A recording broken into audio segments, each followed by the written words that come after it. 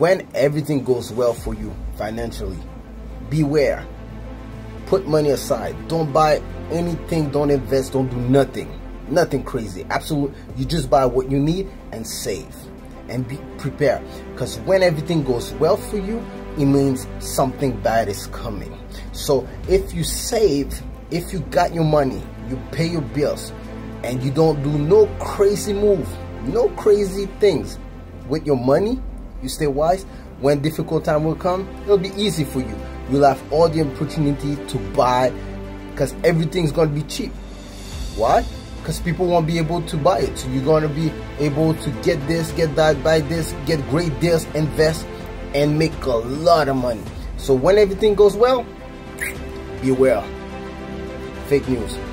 Everything, bad times are coming. And everything is when everything is bad for you, everything will be perfect, great, amazing, because you'll maximize all your profit.